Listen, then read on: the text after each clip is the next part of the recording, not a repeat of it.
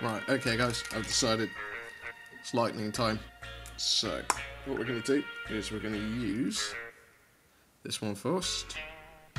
Outdoor Guard Blue?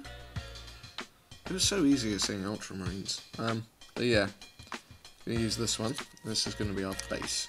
So, you want a slightly bigger brush for this one.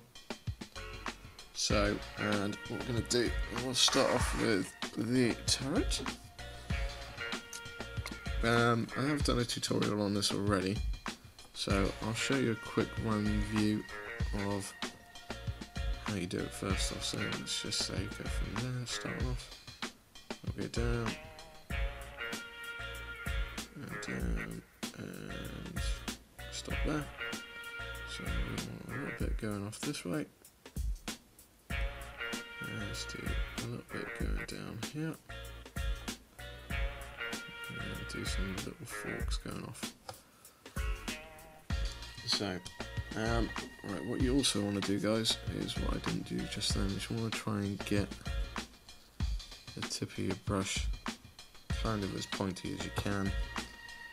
And let's go up from here, go down. This bit, again, you can be quite messy. It seems like most of this tutorial I've been messy. So, if it wasn't for masking tape, then yeah, this would look horrendous right about now.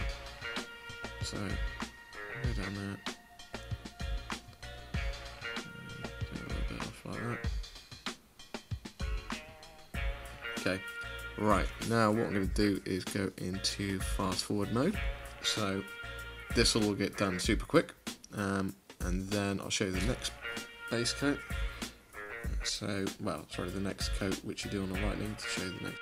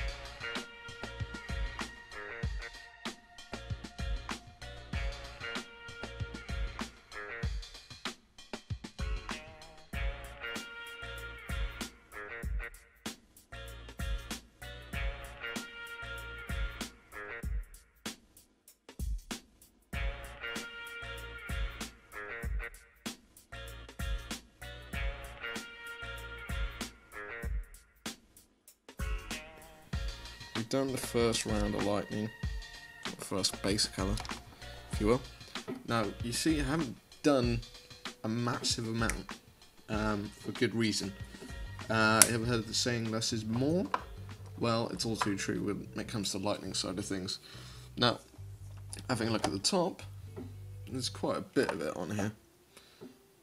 But this is kind of the centerpiece, so I kind of wanted to do a little bit more off this. I kind of wanted it looking a bit like a Tesla coil style thing. So, but don't go over the top with lightning. Doesn't do you any favours, basically. So, what we're going to do now is move on to our next colour.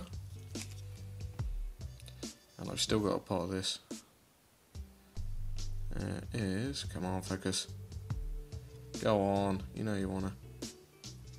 There we go, good old ice blue. So, now what we're gonna do is we're going to use a much smaller brush now, or brush tip. So, where are we? That's the one we were using. That's the one we're now going to use. So I know that's not focused in, but maybe that's a bit better. So we're going to go a lot smaller now. And what we're going to do is this bit we have to be a little bit more careful. And we take some of our ice blue.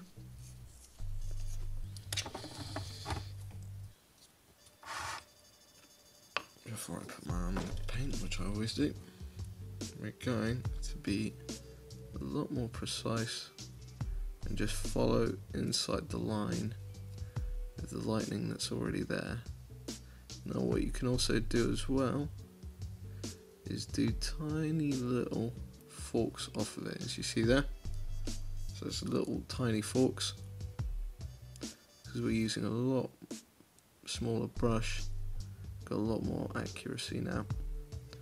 And this you don't want to be doing sort of big long strokes, tiny little sharp ones. It'll make the lightning pop out a lot more, make it a lot more realistic. Well, as realistic as you can in Warhammer World sort of thing. So now there's no way in hell I'm going to do every single one, because you guys will just turn off and go somewhere else and do something else, because it'll be quite boring, so it'll take a little while. So we're going to use good old fast mode. So fast mode, go!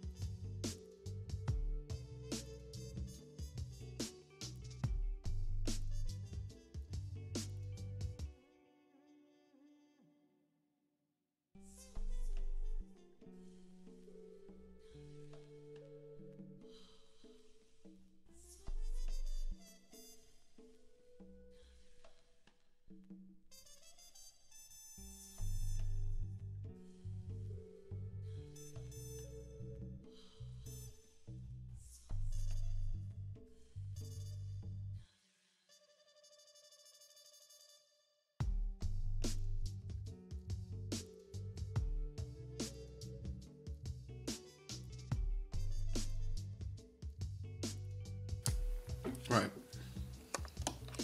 done that layer,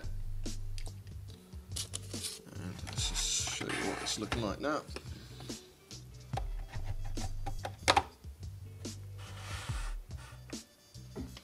So there we are at the moment. That is our Night Lords Fellblade. Now we've got another layer to do on the lightning, but I'm going to go off, grab myself a cup of tea and have a quick break. Then we'll come back. We'll do the next layer, and then I'm going to try and experiment, see if it works or not. Hopefully it does. If it does, it's going to make it look awesome, but we'll try that in a bit. So catch you tomorrow.